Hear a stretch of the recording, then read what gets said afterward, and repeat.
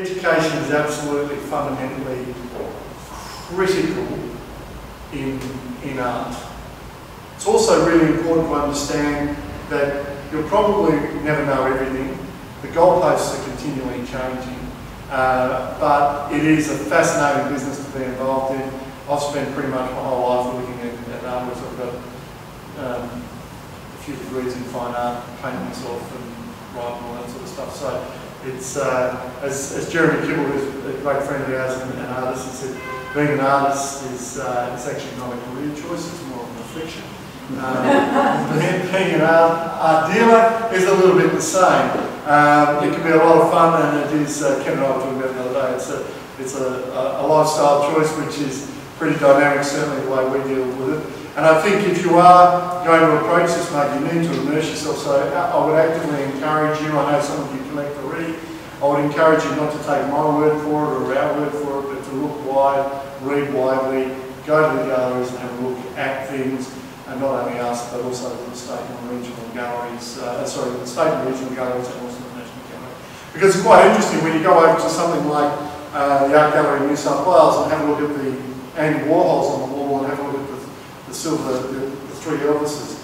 And when you know that sold just late last year for around 120 million US, and it was when it was purchased originally it was about 8 to 10,000 US, and it was only about 40 years ago. It kind of puts things in perspective, and it's probably an appropriate time to talk a little bit about the market, generally speaking. When we talk about we're dealers and represent artists, that's where we will take a body of work, an exhibition by an artist, I could say someone like Greg Shed. She'll work on it for most of the year, we'll put the work up, we'll say, well, this is the story, let's have the discussion, sell the work, it's collected, placed into institutional collections or whatever. That's called the primary market, that's the first sale. The secondary market is where it gets traded.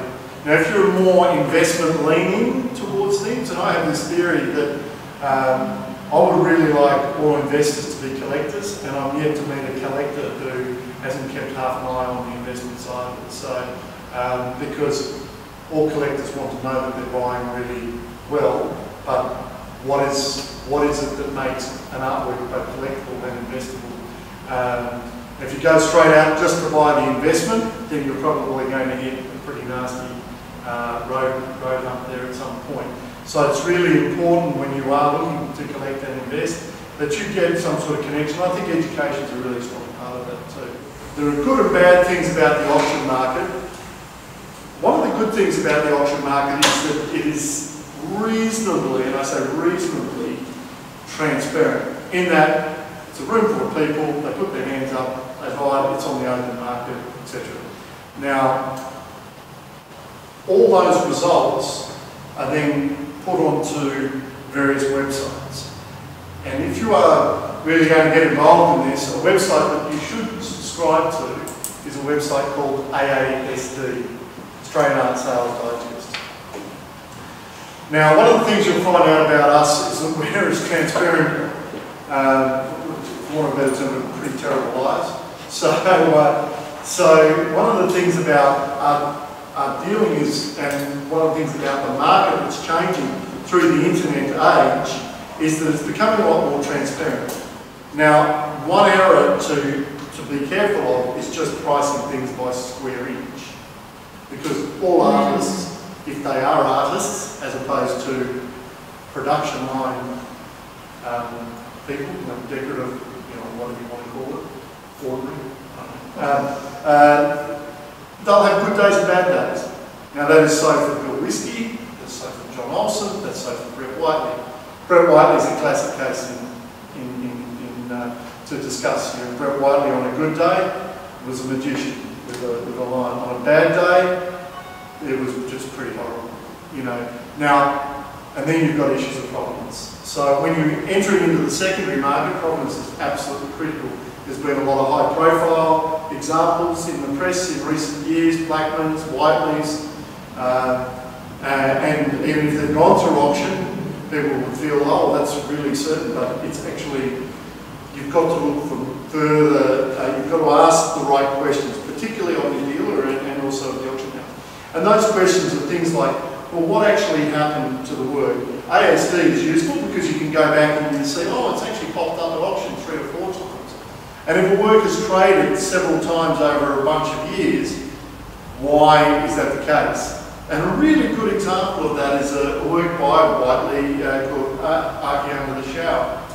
It's traded something like 7 times in the past 10 years. It's gone up to $1 million. It hit the front page of newspapers for doing so. It went to 1.5, it came back to 500, it's been going back up again. It's traded literally like a yo-yo. I personally think it's a terrible pain. It's big, it's blue, it's a nude of his daughter under a shower, you know, so, and there are parts of it which are pretty unstructured. So from in a way you could comfortably say if it was a beautiful sensual nude, it should be $2 million, no problem at all. But really, it's a big blue, only just shower scene, and consequently it's been traded so many times. So the only thing to be done for that painting, in my opinion, with that work is it's bought by someone and it's put away for a long time. Because Whiteley is the most expensive artist in Australian history. But the good thing about the auctions, and I can spend the whole night talking about that, and I don't want to, is that it gives you a bit of a rough guide on estimate, but it's not the be-all end-all, because there are a lot of dealers like us out there that trade a lot of art, and we don't put it on ASD. We'll tell you quite comfortably what things were sold for, but we try to by private treaty. A lot of auctions are now doing that as well. So from an auction market point of view, there is buoyancy in the market. People are interested, they are buying, and that's not the dealers ringing people up and saying, oh, would you like to buy this? You know, this is turn up. I've spoken to a lot of people who are going to that auction in a couple of weeks' time. There's another one coming up in Melbourne shortly after that. There seems to be a dynamism about this sector of the market which is really interesting. The other thing to bear in mind too when you're talking about all of this is to keep our market in perspective of the world market. Buy quality, buy what you're interested in, be passionate about it, and be driven less by fashion. Because if you look at the way the market has worked over many, many years, and I'm talking over 100 years, quality, not size, you know, that it's painted in the nature of Leonardo da Vinci or addressing perspective or what have you. If everyone just sort of slavishly went to that, there'd be no Picasso, there'd be no. I mean, from an investment point of view, there's always that thing. It is a tangible asset. It is something that, even if it goes down, even if it drops away for quite a few years, if you have bought well, if it has good provenance, if it is not driven by fashion but driven by quality, you have something that will start clawing its way back more than likely.